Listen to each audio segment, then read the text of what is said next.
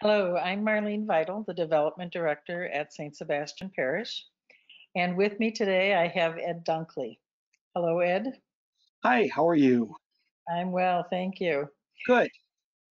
Tell us what your official role is at St. Sebastian Parish. Well, officially, I am the part-time Minister for Human Concerns and Adult Formation. Okay, All right. so that means that I serve as a liaison and a link to the varied human concerns ministries in the parish, and that I also work with the varied adult formation ministries that we have.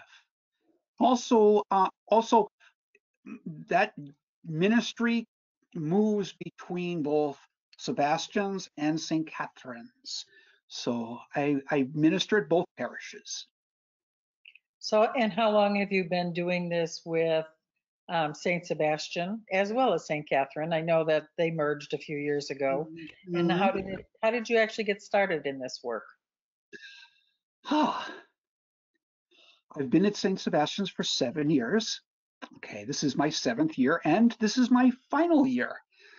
Okay, Oh, because good. I am retiring. And 2 years ago, I moved from full time to part time. Um, and so that was a wonderful thing. I have been doing this for 43 years in the Milwaukee Archdiocese. Wow. Okay. And the first couple of years, I actually did this at parish at St. Peter and Paul's on the east side while I was teaching. So I taught at UWM for a year, and I taught at St. Peter and Paul's grade school for 9 years. So I was busy. Yes, it's prepared you well for all of this. So yes, so I am primarily my first vocation was a teacher, but I really got started because I spent 9 years in a seminary for a missionary religious order, and decided that um, I was not being called to priesthood, and God wanted me somewhere else, and so this is where I ended up. So, in all of that work, nothing would have prepared you for doing your ministry during a pandemic.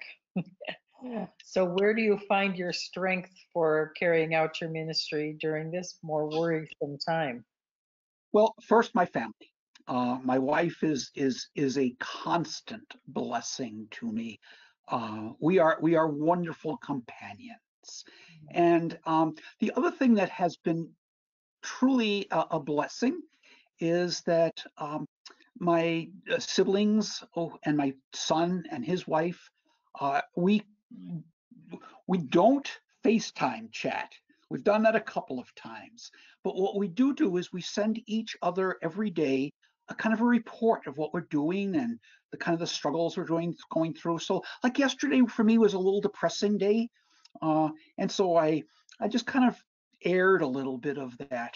And my brother Larry, who's a priest in New York, just basically came back with, hang in there, tomorrow will be better, and today is better. So those are two. So that is been an incredible blessing. What a nice thing to be doing. That's probably something everybody would like to be doing with all of their siblings, getting that little update and trying to Hmm. encourage one another as well. Yeah, and it's also a good way because it's one of those funny things. My father had been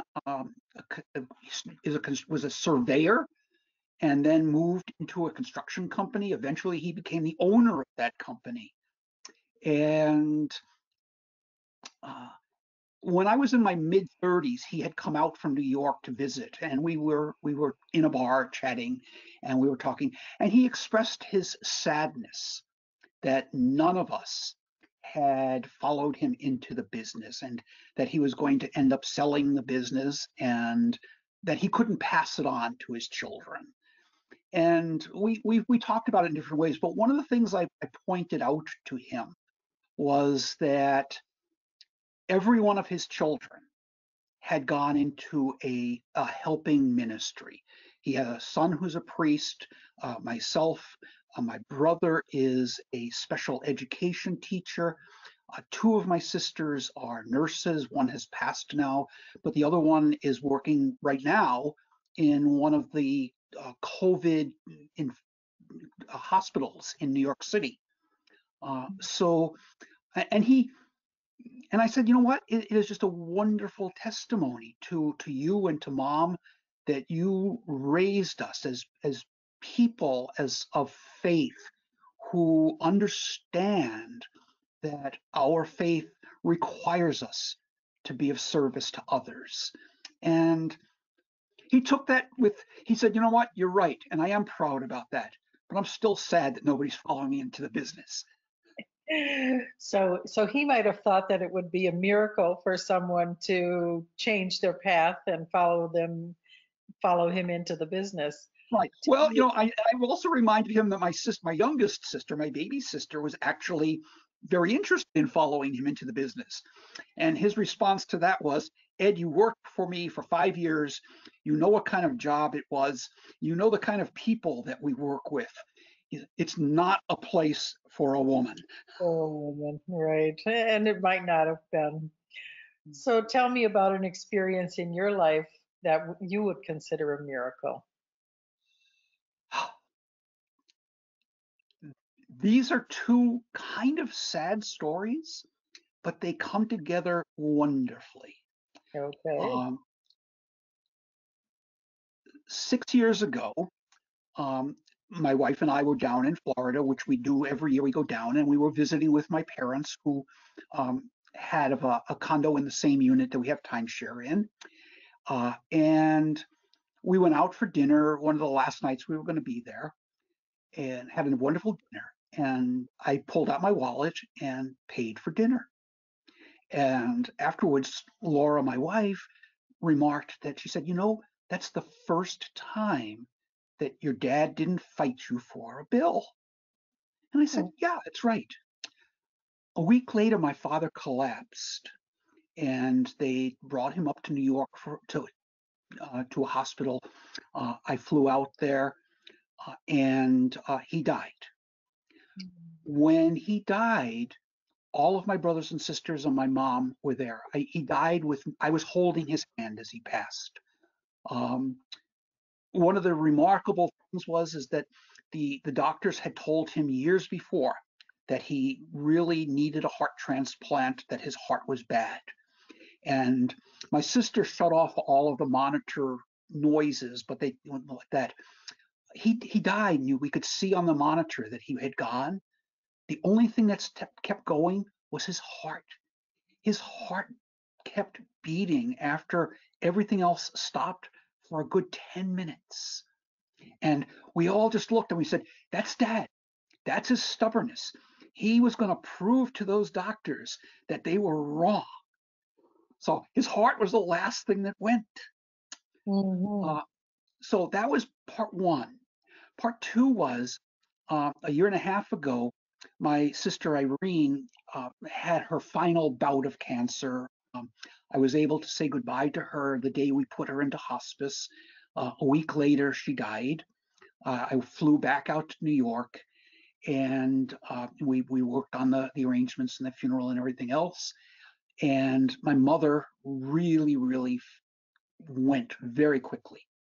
Um, to the point that on the day we buried Irene, my mom could not get out of bed. And I told Laura, my wife, I said, I'm not leaving because this is the end for my mother. And so I was staying with my mom, and there were so many funny things. The we arranged for a hospital bed to come in, and so we brought the bed in, and she went ballistic. She was not going to have a hospital. And I Well, explained to her. So I explained to her. I said, "Look, Mom, here's what we're going to do. We're going to take your bed and we're going to move it over to the side of the room and we'll put the hospital bed in, and we'll do it not so much for you, but for the nurses' aides who are coming in, because it's too hard for them to get you up and to move you and get you into the bathroom and things." And she went, "Oh, okay, that's fine." So the next 2 nights, I got to lay in her bed and I just stayed up with her all night because she would come in and out of sleep. We prayed together. I prayed I'm not a big rosary prayer, except where I need to be. So I prayed the rosary with her. We had some incredible conversations, some of which were just absolutely hilarious because she was kind of like in and out of reality. Mm-hmm. Um, but anyway, I was there praying the rosary with her, and about 2 o'clock in the morning, I was watching her breathe, and I could see her breath was getting more and more shallow. And I continued praying, and she stopped praying with me, and I watched, and she stopped breathing. I was holding her hand. She stopped breathing. I held her hand for about 5 minutes, and then I got up and I put the monitor on her, and she had passed. Uh, and I had the incredible privilege of being with both my parents when they passed and holding their hands. Um, and I've been in this kind of ministry and this work, I've been with other people in hospice. I've been with other people when they've died.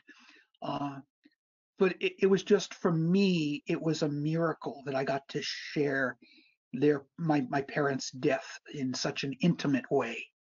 Mm, Um, that's beautiful, and what a fortunate experience for sure. yes, very much so. Um, and it helps me because it's like, um, you know, there's a wonderful, wonderful transition in people's lives when they stop saying "if I die" and they begin saying "when I die." And it's when you recognize that sense of more mortality that you can really start living a productive, honest life. And that I had been doing that long before, but it was one more reinforcement. Mm-hmm. Oh, those are lovely stories, and they truly are miracles for sure. Yeah, they are. They are. They are. So switching gears a little bit and going back to your ministry, um, there are many prayers, but then there are also songs, which are, in my feeling, oftentimes they're prayers in and of themselves. Is there a favorite song that you have about your faith, or that you go back to all the time as like, yeah, this is my center. I love this song. hmm Um, when my wife Laura and I got married, before we were married, we spent a lot of time on our wedding, um, and both choosing the readings and the music.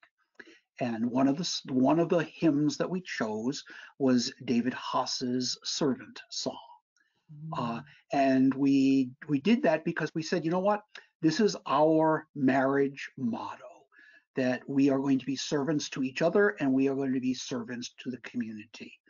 And so that is my favorite piece because it for me it sums up who and what I am. Hmm.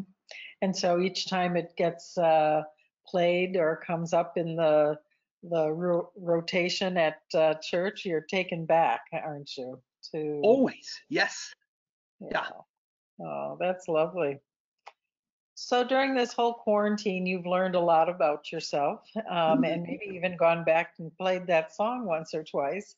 But what have you learned about how you have to navigate differently during the quarantine? Um, First of all, there's a need for much more patience.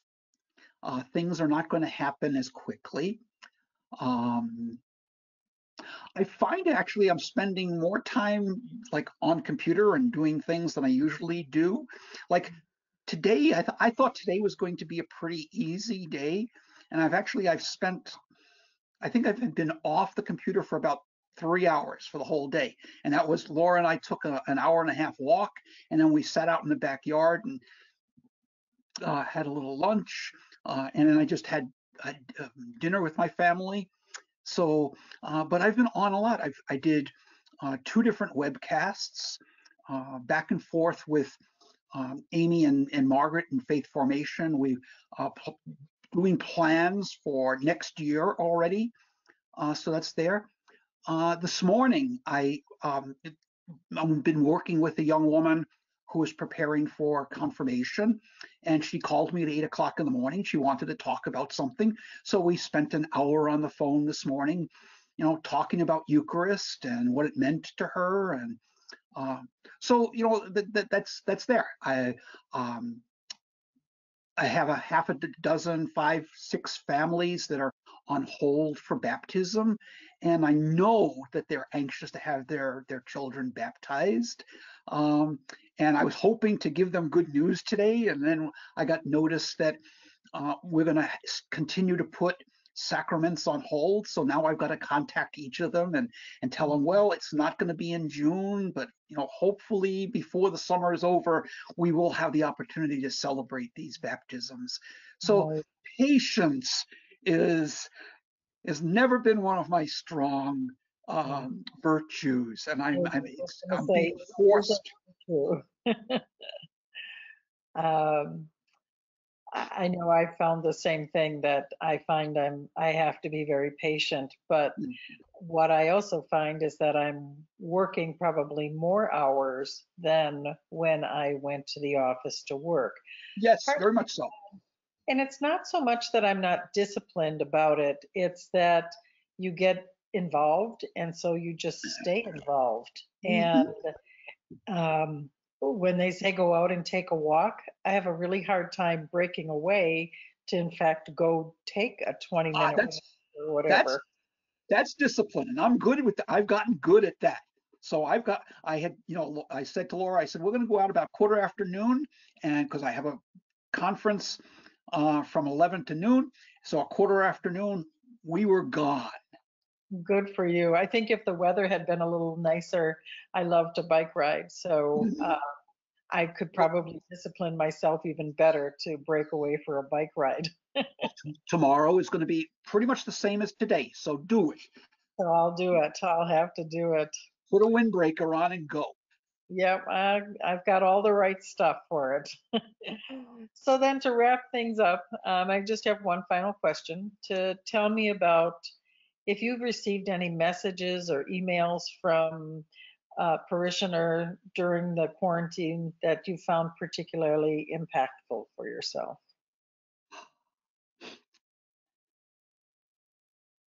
Yeah, I was talking to one of our seniors, one of our church lady elders in the parish, and uh, she is a woman not only of great faith, but I was talking to her about I was talking about her with Father Peter Patrick the other day, and I said, in 40 plus years of church ministry, she is the most remarkable natural theologian I have ever encountered. She doesn't have the education or the language, but she has the faith and the understanding to back up that faith. And we were talking about something, and she had mentioned a concern that she had raised up, and we got back, and I started getting a little bit um how do I put it, not so much nasty, but a little critical about some people. And her response was just incredible. Her response was, we never ever know what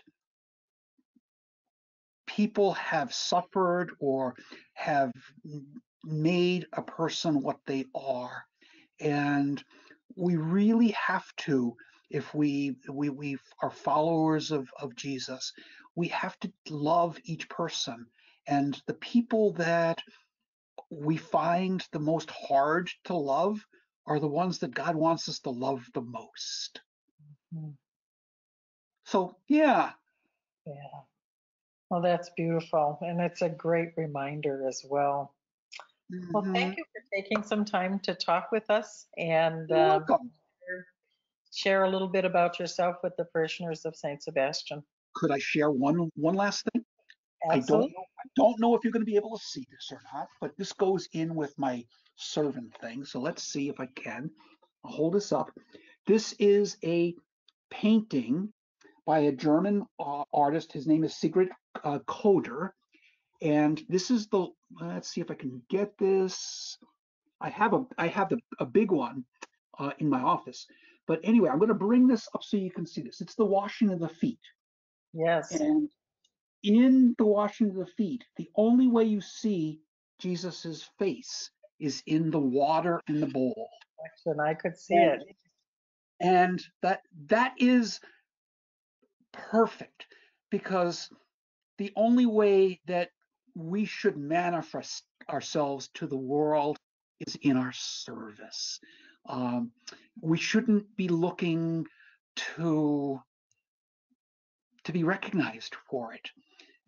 We should basically try to submerge ourselves in service, and then we don't get in the way. It becomes God's work. That's beautiful. Thank you.